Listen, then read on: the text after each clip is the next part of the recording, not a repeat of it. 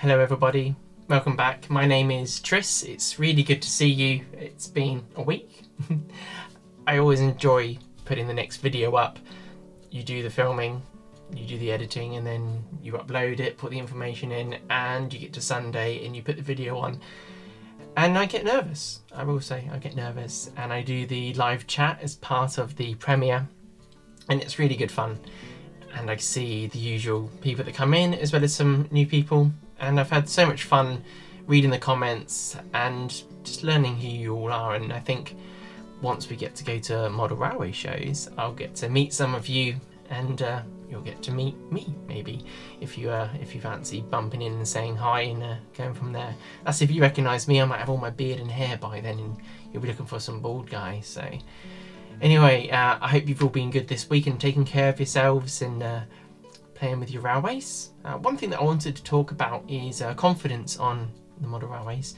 It's a tricky subject because a lot of people struggle with the idea of just having a go at doing it. What if I ruin it? Some people don't like painting. That's one thing that I found is that I enjoy. And I do put it off sometimes thinking, oh, I haven't got the right colour, or it doesn't matter. You can always paint over it again. It won't be as nice, but just have a go. Ballasting, people are scared of that. You can always just start on a straight bit of track, have a go. If it's terrible, then fine, you can pick it all off. It doesn't matter. You can always salvage it one way or another. So I don't know if that's something that stops people with the hobby. But yeah, don't be afraid to just have a go at doing it. The other bit, I was watching, I don't know what I like to watch, Dragon Junction, I think it is, and he has all sorts of things in his layout, and it's brilliant. And whereas I watch some other people and they have a specific type of thing, and everyone's got their thing, and you should just go for it, enjoy it, it'll be good. Anyway, what are we talking about today? I have made a turntable, which you would have seen in the description, for the 009 bits. It's not perfect, there's no electronics that go underneath it, it's just a mock-up prototype, but we'll talk about that more probably in a minute.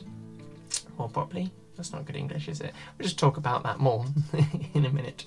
And I've just kind of filmed what I've been up to doing it. It's just to do a little prototype to get it in there, get the rest of the track on there, which means I can get some greenery, some shrubbery in there and work out some bits and make it look good. And then I'll put some more time into this. What I will be doing is I've ordered a stepper motor for it, and then we'll be able to have it so it's positional, so it picks up the points, not the points, but the tracks, so it knows what to do. And my good friend Ian is going to help me work all that out, because I don't know how to do it. He's going to do all the hard work for me. So I need to do that, as well as put the electronics onto the track, and have the pickups coming out underneath, so then it crosses, swaps the polarities for once it flips around the other way. So that will be really, really good for me once it's done, but that's a later project down the road. But I thought, why not, let's paint it up and get it onto the layout. And it's just a fun 3D printed piece. The hardest bit was actually hacking the hole out the board. I made a lot of dust and not a lot of impact straight away, and made the worst hole I've ever made in my life. I think, not that I've made many holes, don't use drills, it's easy. Anyway, I'm waffling. I've been asked a lot about how big is the loft layout, and various bits about the layout, and I haven't for a while just talked about the whole lot. So we're going to go up into the loft and we're going to have a little look at its current status, as well as some of the things that I want to do with it. So let's go up there now, and I'll see you there in a second. We're up here in the loft, and I've been asked so many questions over time in the comments that you leave politely in the video box underneath. It's a strange way of calling it, isn't it?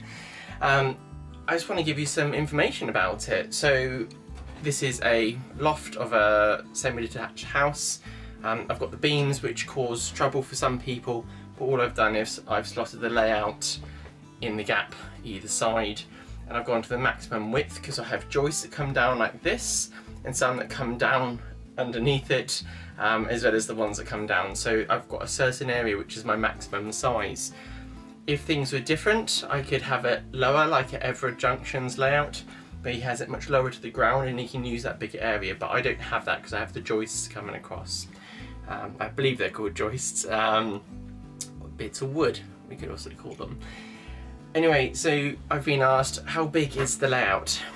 So I used boards from B&Q, MDF boards that is. If I did it again, yes, I would use ply, but I'd already bought the boards years ago, moved to this property, and I've put them up and gone with that.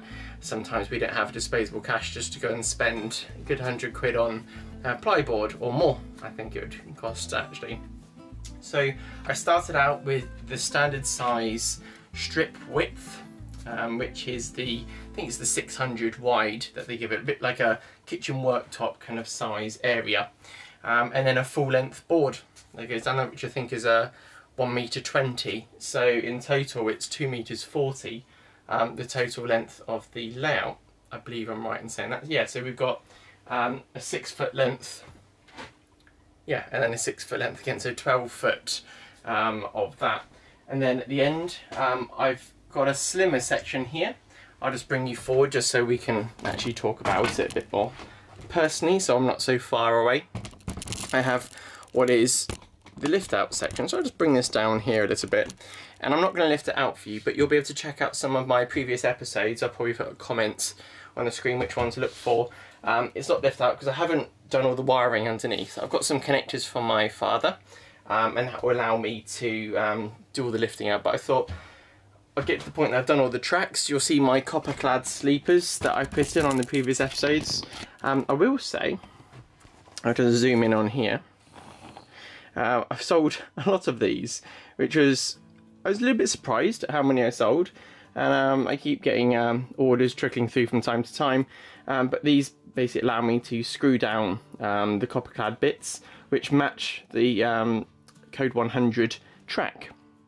And what some people do is just cut out a piece of copper, which works perfectly well. They break the connection between the left and right and they screw it down.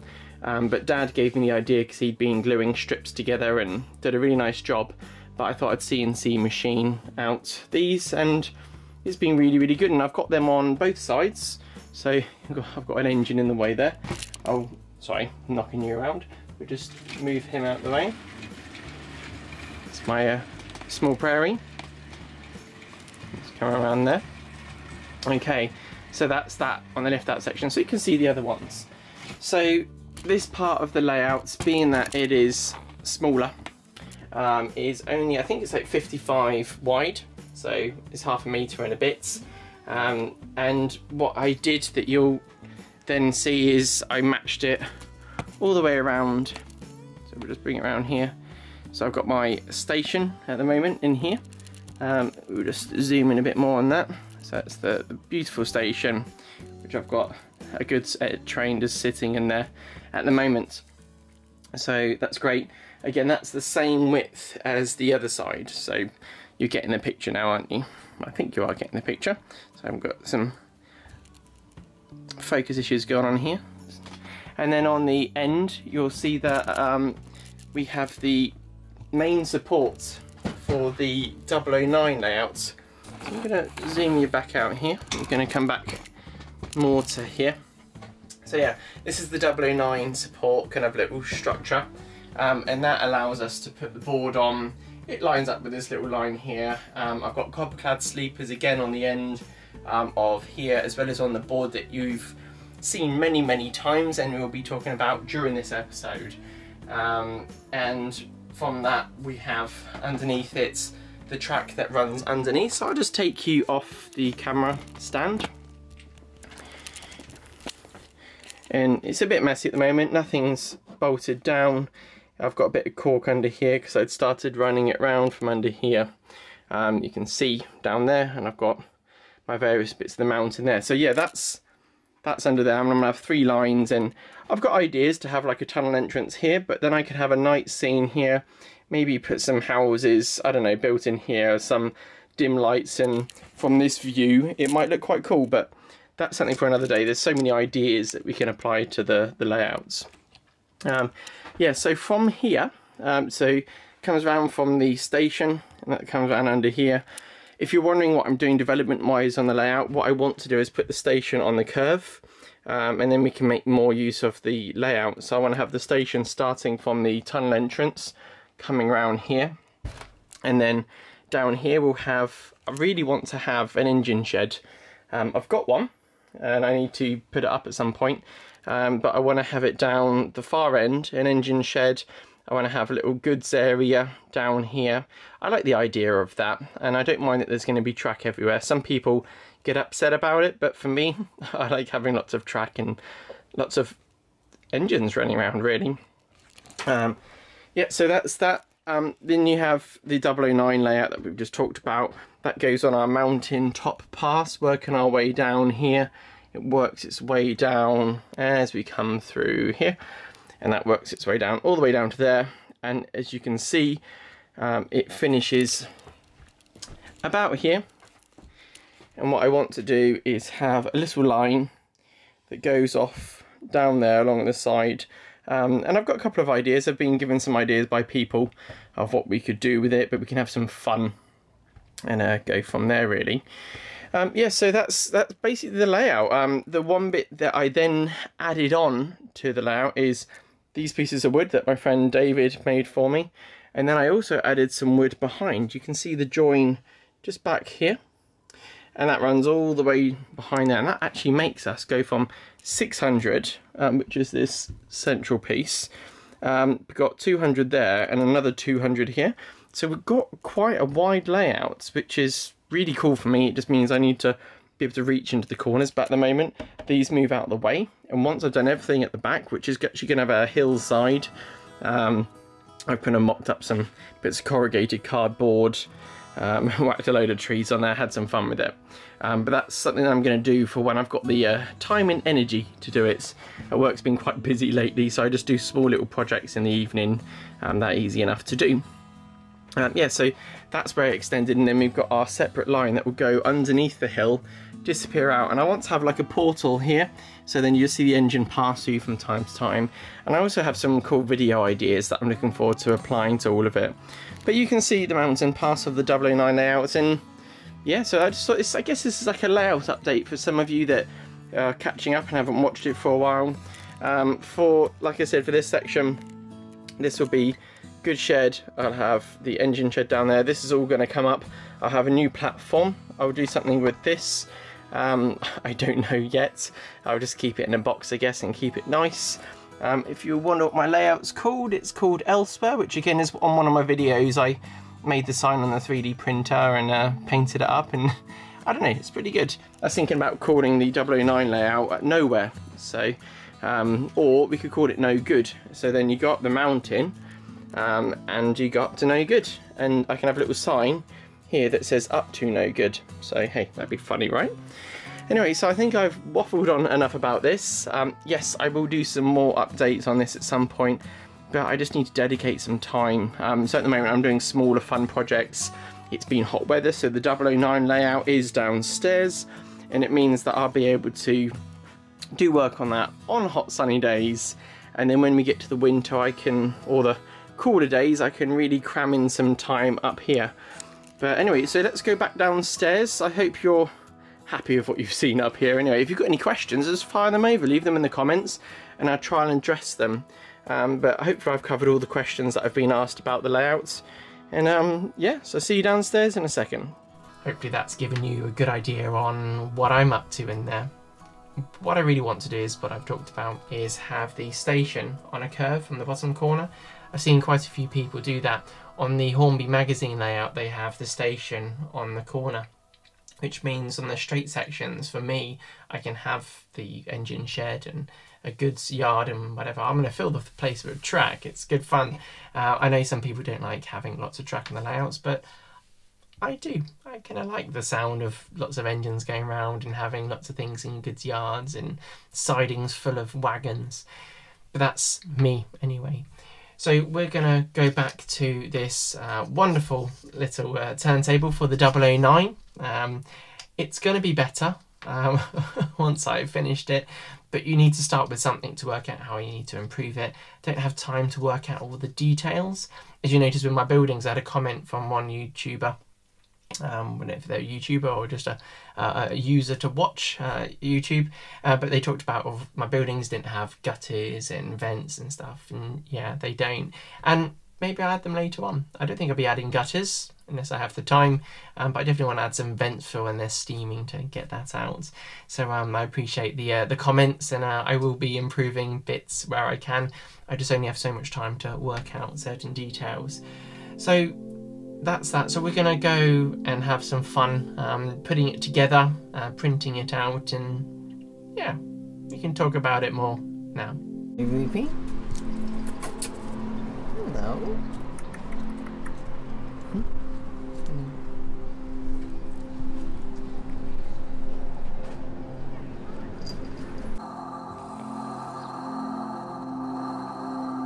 That's the way you fill the water. There's an oil. That's the oil. That gets mixed up with the water, and then you can drain it afterwards. I see. I think you drain the. Yeah, I think that's all. You just adjust the gas with that knob, and just wait for the gauge to come up.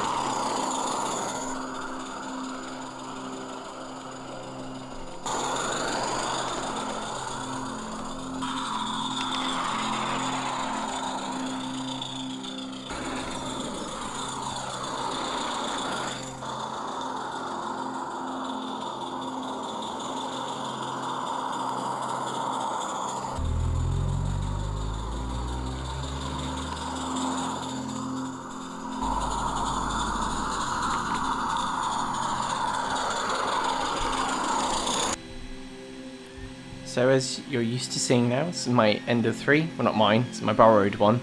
I will have a version 2 coming hopefully next week, as I've already said. But it was a nice simple thing to print out, very round in shape, and worked out quite nice. I had to design it for a bearing fit for them going in to the main part, but on the turntable part of the turntable, I needed to make what would be the 10mm OD slightly smaller. I went for like 9.8 because it's always slightly different. Getting it off this bed's quite nice, but as you can see there's like marks left over, so sometimes it's quite tricky. It doesn't come out as well as you think. Sometimes it gets really stuck on there if it's been squished down too much. So you have to be really careful when you level the bed. That's one thing that I found a pain with it, but I'd like to get some of the fancier printers at some stage, but this is it. You can see there's like an infill on the large piece. The little piece didn't have it, and the really tiny piece, it's got nothing. That's just to support it whilst it's doing, but all we do is we get it out. I pick it out until the whole lot pops out, as you can see there. And then sometimes a small bit of cleanup is needed. But giving it a little check, it's alright. There's a couple of bits that need trimming and working on, but ultimately it's alright. But we can check the bearing fit, see how it goes. I'll just see how many I can stack on here. It should only be 2, but I just gonna have a little play. I realise there's not almost room for 3, but you know, it's good to see how things fit anyway. So we just drop them inside. They kind of go in really nicely actually. I was really happy with the fit, and I keep it like that because this is just my prototype version, just to get an idea onto how it will look, and then I can add things to it later on. When I say add, it would just be print another one with the features on. But popping in the screws, just going to hold some bits together and gives it something to pivot on. So yeah, screw it in and go from there. Just some little M3 screws here, and they go on nicely. So just give it a little primer. I had some white left. I haven't been to Halfords for a long time, so I just found something that I had kicking around. Once that's done, I give it a dusting of black, really. I just thought if I go with black, then I don't have to fill in all the details and everything. So it's just matte black, some Halfords matte black, nothing special. Again, this is just mocking up, so I might end up making it look half decent, but it's not going to be staying that way. It's going to be a new piece of gear once I've finally finished it. This is the jig I made. So if I draw the hole first, I can mark a circle around it afterwards. So a 6mm hole, just pop that through. And then we just slide it in. We just squeeze it in. And that pops in. Then get the pen out, and we're just going to draw around it. And then I'm going to do a very useless job of trying to cut it out with the coping saw. A lot of faffing around, a bit of dust. Did it indoors, which is always fun. And just take out pieces until I'm happy. And just trim till it's round and it drops in nicely. I know I could have used a hole saw, maybe. My friend Ian suggested that, but I'd have to be buying a hole saw just to do that one job. I might never end up using it again, so I was happy with the holes. Not holes saw, the coping saw. But let's get painting. I just use some of my greys and stuff like that that I have from Hobbycraft. Mix it with a little bit of the I'm not sure what colours they are, but it's like more of a creamy colour. And I want to kind of have all the different paving slabs a slightly different colour, so I'm not being too strong on the individual colour. But all we do is we just start colouring them in. I can imagine you'll be doing the same. At the moment you can't see the separate tiles, but from my view I can. And I just work my way around really, as you can see. I'll just add a bit more of the more stony yellowy colour compared to the stony grey colour, and just play around with them. And once it's done, I'll have a little play of weathering it in a bit more. But as you can see, it's pretty simple. Any of you that are scared of painting, don't be. Just have a go. There's nothing wrong with just getting some paint on things, even if it looks terrible after you've done it. At least you had a go. That's the main thing. So once I've done this, I just want to do something that represents the depth of the paving slab. So I'm just going to do a little bit of an inside edge here and work my way around there, just to give it a kind of a nice look whilst it's on the layout, even if it's not fully operational or partially operational. At least it will kind of have a half decent look. There's a bit of a rib left from where it had put the bottom layer on the print. I wasn't quite happy with it, but to be honest, once I put a load of this on it, it was fine. And I'm going to get the sponge out and actually spot it and just give it a bit of a blended in look with little speckles all over the place, so it gives it, I don't know, more of a realistic look. I always hate to say something looks realistic, because in reality what I've done probably looks nowhere near how anything would have looked in real life, but from me looking down at my layout, yeah, it looks alright. So now the next step is to do this little piece. This is where the track will get stuck on. So I thought what I'll do is I'll paint it brown first, get that sorted out, and then I'm planning to get some of the lighter colours, and we'll just blend things around until it starts having a nice look. So this will look like I've gone a bit too light there, which I have, but the dark brown hasn't dried yet, and all I'm going to do is keep going till we start kind of giving it like it's got real dirty wood. It's been there for a fair few years, it's got grimy, it's all become kind of one solid looking colour over time, and you can't really see any sleepers, but yeah, I'm kind of happy with how this turned out, because once I've got the track on there, you won't see it so much, and we go from there. And when I do my proper version, I've had a go at painting it anyway, knowing what I want to do. So we'll drop that in there, we'll see how it looks. I'm happy. It's got a kind of, let's say, unique look. It doesn't just have a single brown colour. And I line up my 009 track, and we'll just kind of work out what to snip. I know I'm a bit out of focus here, but I only did it once and you get many views on that. But we'll just cut it to length, give it a file. It's always good to give the ends a file, make sure they're nice and square and just looking nice really. And then I get some copy decks, give it kind of 10 minutes to go tacky. I spread it around first, it kind of went everywhere. I kind of got this trick off Charlie off Chadwick. So I thought, I'll try this copy deck stuff out. When I was at Hobbycraft, I picked myself up a little bottle. So we just smear that around, give it 10 minutes, and then I stick it down and it stays there. You can rip it off, not easily, let's say, but you know, it's not going to fall off. So it means that I don't have to put any nails through it or anything like that. And I might try and do that more for areas that don't require a lot of stress. But we'll just drop it in place, see how it looks. To be honest, I'm pretty happy with how it looks. But I'm going to put this down, I put some track in place, put the buildings there, and just get a good idea now of how it's coming together. But it means I can now put some ballast in these areas, paint the track, again, do that before the ballasting, and just work out where I'm going with it really. And I'd really like to start adding some grass to this and some other little buildings. I've got some ideas of what I want to do with the layout, but for me, that looks pretty nice. I don't know what you think, but I'm happy and it's only going to get better. You can see where I've got to with that. It was simple enough putting it together. I need to tweak the design, move things around, and on the base side of it I will be adding more plastic bits so I can screw parts on and just work things out. But that's all part of the fun. I'll start with the stepper motor, get the drive to it, get the power to the track, and then we can look at the positional part of it afterwards.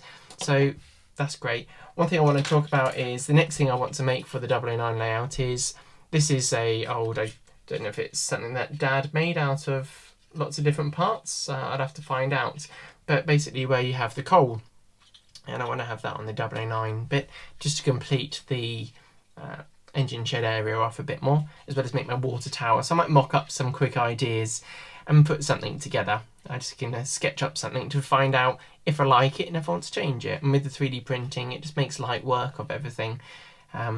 Yeah, I guess you can see that whilst I'm doing it. It might seem that I've spent a lot of money getting a machine to get me to do these things. I'm borrowing this current machine, but I've also bought myself an Ender 3 V2, which should be hopefully coming maybe next week. I don't know. But once I've got that, that'd be really good to see, and I can tell you a bit more about that. I want to do the platform area as well, and once I've done them, I can also do the cave entrance, and that's something I really want to do, get the plaster cloth on there and have some fun with that. And we'll get that to a certain point that it looks kind of nice. I'll get it up into the loft once it cools down, and it will be part of the layout, which would be good. So I want to continue the mounting going down, get the ballast on the track, paint the sleepers, so we do that before with ballast, and go from there. And that would be really, really nice, and kind of finish that off. And then after that, what I really want to do on the layout, which will probably be episode 50 by the time I get there, is do the hill backside, as I've talked about when we did my little tour up in the loft. So that's me, that's everything from me. I haven't done much more than that, but I feel that's enough.